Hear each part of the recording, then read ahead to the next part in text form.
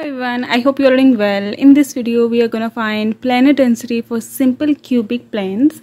Okay, so let's quickly get started. First of all, we should know the formula that we are going to use for the planar density calculation, and we know that the planar density is given by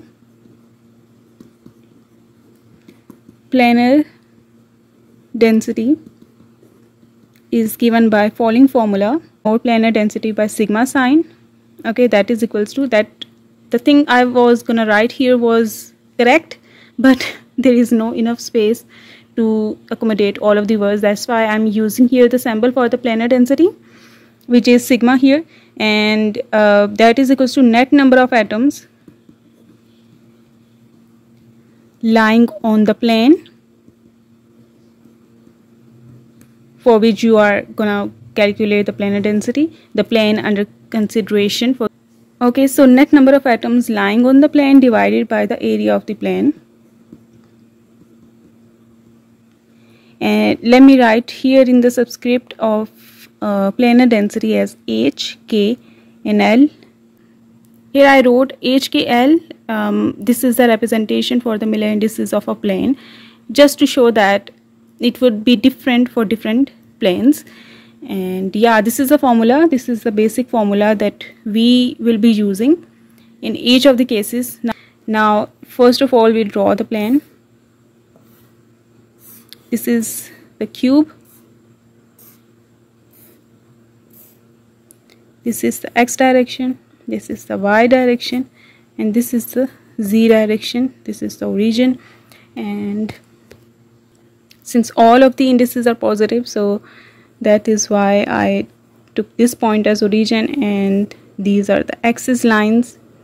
As I told earlier, axis lines are really important in drawing the plane because we are concerned with intercepts. Next is to draw the plane, and in rough work we'll do the inverse process. Okay, these are the indices. This is x index, y index and z index. Taking the inverse gives us the actual intercepts of the plane that will help us to draw them on in the cube, inside the cube. So inverse of 1 is 1, inverse of 1 is again 1, inverse of 0 is infinity.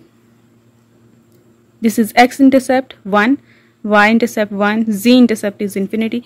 First of all, we draw those points which are not infinity. Okay, so we'll take x and y first. Since x intercept is 1, what we do is, starting from origin to the other corner of the unit cell along the x direction means value 1. 1 means from one corner to other corner.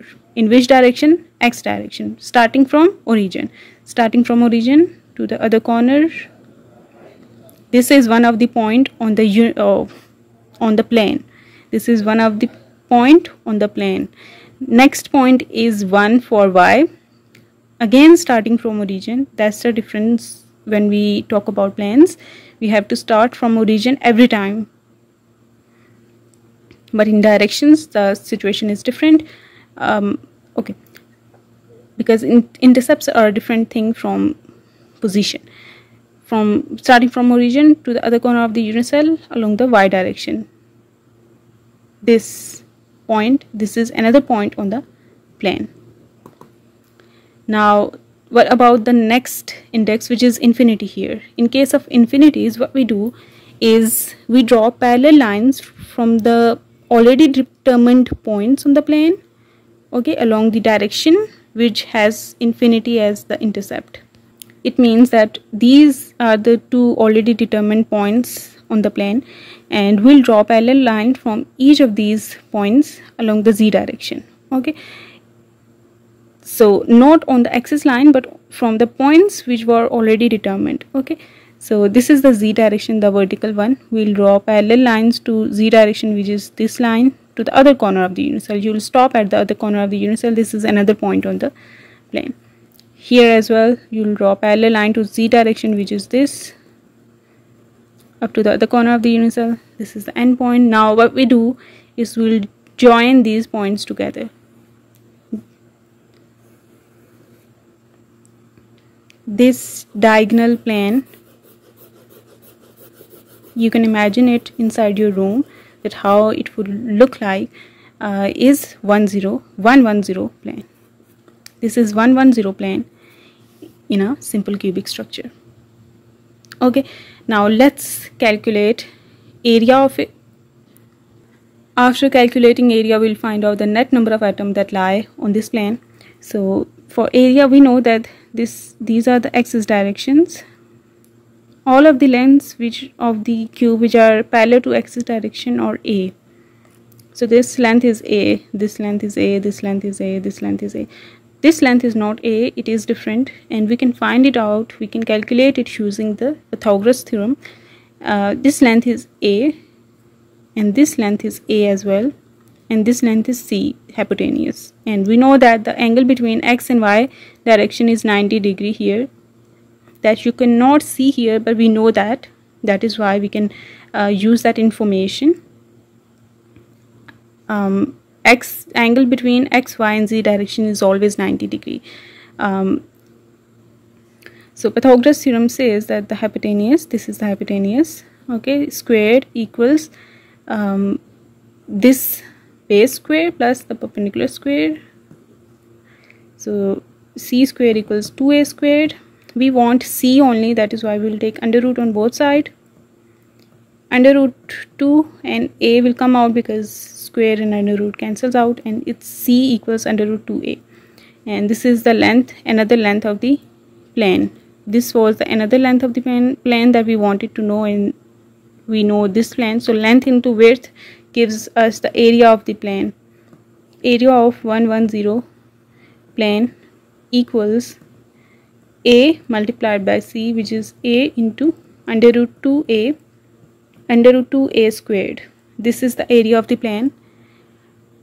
Okay, now let's calculate the net number of atoms lying on it, and for that purpose we know that there is an atom on each of the corner of the unit cell of a simple cubic structure. So there is an atom here, there is an atom here, there is an atom here, there is an atom here. Okay, this is not accurate representation of how the atoms are there, okay, like whether they are touching here or not, or this is not an accurate drawing. Okay, keep that in mind. We just want to know the contribution of atom to the plane, and that accurate drawing is not needed here. So that is something that I'm already telling you, and that is something that you shouldn't be concerned about, because they will not mark you on this. You can even see in books they have not shown the exact the exact phenomena occurring inside the cube. That's not necessary. You only have to mention those things which you need in order to calculate certain things, as you are not even drawing these other atoms because they are not needed. They will just complicate the drawing. We want to make this drawing understandable, and we can see here this is a rectangular shape. Can you see it? This is a rectangular shape with these two lengths are equal, and we have these, and it could be proved that the angle between these two lines is 90 degree here as well. Okay, these two lines making up the plane is 90 degree here as well, and the total angle of the circle or atom is 360. So if you find out the ratio of this thing to the total, it will become 1/4 again, as with the previous case. It is 1/4 here, 1/4 here, 1/4 here, 1/4 here.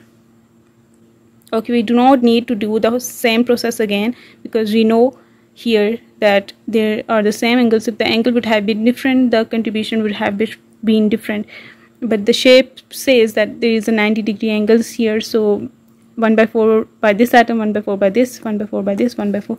So the net capital N is equals to 4, because they are all same, multiplied by 1/4. That is something that you can do as well. 4 cancels out, and we have net 1 atom lying on the plane.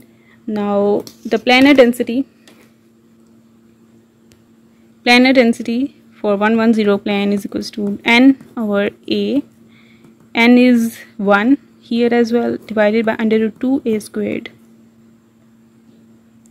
Okay, and we know that this is the planar density in terms of lattice.